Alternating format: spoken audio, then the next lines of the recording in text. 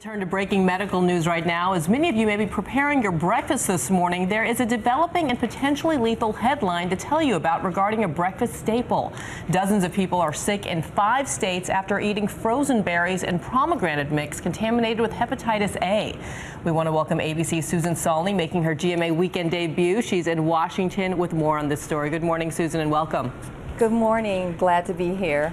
Well, ever grab for a bag of frozen berries in the morning to make a smoothie for breakfast? Or to make muffins or a cake? Plenty of people do. Well, you might want to pay special attention to a new alert coming from federal health officials. Some of those berries are making people very sick. Fitting organic berries into your diet is supposed to be one of the most healthful things to do. But that truism is being tested now. The Food and Drug Administration has linked an outbreak of hepatitis A to a frozen organic berry mix processed at an Oregon farm and sold nationally at Costco.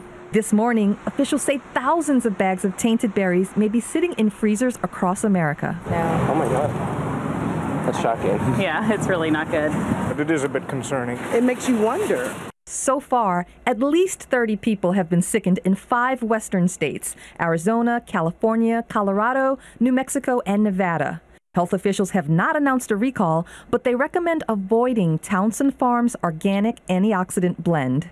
Costco has pulled the product and is trying to notify customers who might have bought it, but it's unclear how many people that may be. We just used it a couple weeks ago at a big family breakfast. We put it in some muffins, so it's a little bit concerning. We hope we don't all have hepatitis.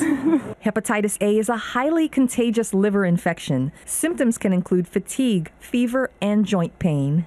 It can be deadly, yes, but not for everybody. Once the virus has infected you, it's impossible to treat and get rid of on a quick basis. It goes away over time.